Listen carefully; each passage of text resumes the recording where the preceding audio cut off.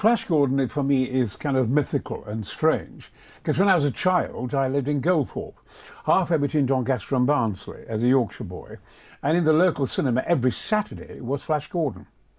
And it was Buster Crabbe, who was a marvellous Flash Gordon. I mean, he was always in pain when he got, you know, at the end of each episode, when he was in trouble, he expressed pain.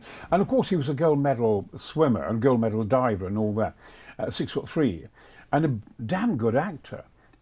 And it was in 20 episodes or 10 episodes, and you go each week to watch it, and you wonder what would happen at the end of each one. And it was bloody well done, you know. I remember that music, and it haunted. It was, Flash Gordon had more effect on us as school children than anything else in cinema. In black and white, it had a strange, those rockets going around, boom, boom, boom, boom, to Litz's music, boom, boom, da-dum, da-dum, da-da-da-da-dum, zzz. And all the way through the series, there was always a slight moaning sound when you're on Mongo.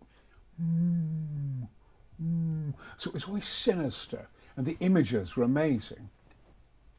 And of course, you know, we then, at the end of an episode, the railway embankment was outside, and get these great steam trains coming through, and we'd run down the embankment, jumping, doing dasties, it meant dares. And you pretend to be, and I was pretending to be Voltaire. I was always pretending, and I'd jump over the bushes down the embankments, and I sprained my leg, I remember, very badly, because I thought I could fly. And I never dreamt that eventually I'd actually play Voltaire in a film, but I enacted it as a child.